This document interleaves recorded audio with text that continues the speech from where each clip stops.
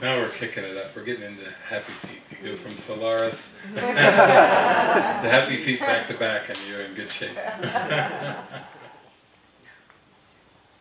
That's how it seems to go too. You know, you go into some metaphysics, and they give you some good support, but then, you know, you really got to get into the groove of the whole thing, you know, to really start to feel it. So that's what's so great about this journey. Come back to the cartoons and dance and music and inspiration and heart song, singing your heart song. You know, it's some interesting parable there, kind of going off through isolation. They kind of went through special relationships. They went through almost like the prodigal son story got thrown in there a little bit, and appearances, form versus content. Mighty companions joined him. Yeah, mighty companions. Humor. You know, it's got really a lot of interesting things in there. Rules of society. Yeah. Yeah. Rules of society saying resist to the dance. Yeah. Don't do that in public. That's not very penguin. Yeah. Yes, from the very start, right at birth. That's not penguin. Yes. We have the body as a communication device. Yeah. Wherever the joy flows through. Yeah. Yeah.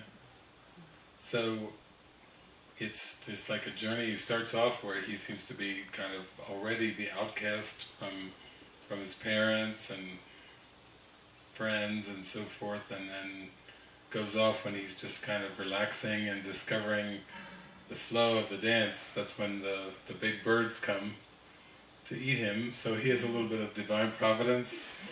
When they really get ready to take a bite, he falls in a hole where they can't get to him. I mean, how many of us have had those kind of experiences where it looks, from the world's perspective, really bad, and then all of a sudden you find yourself in some kind of circumstance that seems to be the saving grace. I've had a lot of those. I think a lot of us go through that. We had that. His mighty companions were right there for him, and he made it out of that. Lost a few feathers there, the big sea creature. But then what do you think about some of those falling scenes? Remember that falling song that Helen sang? That was really falling. Like, just totally abandoned to the body. The body's getting banged all around, flipped around, and it was almost like, I don't know if I've ever seen that in a movie, where it's almost like the permission, the full allowance to fall. And you just kept slipping and sliding and falling and falling and falling, and going, and then into the sea, and then the giant tumbling, you know, like boulders of ice, squeezing in on ground, and he's just shooting through. Divine providence, always a crack, always a hole, always a little sliver. It's very led. Yeah, very led, and very, you could say, carried, literally carried along all the way through the whole fall. And it's very graphic of it. That's our spiritual journey. We seem to just fall and fall and fall, and just when you think you've fallen all that you can fall, you fall more. And then, you know, the father had such guilt, said he wasn't really there for him, not even one single day, so he had all this heavy guilt. And then he was able to express it, and then the dance came in. Yeah.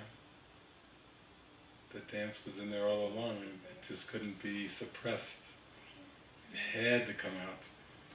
It just had to come out over and over and over until the end, you know, everyone was dancing.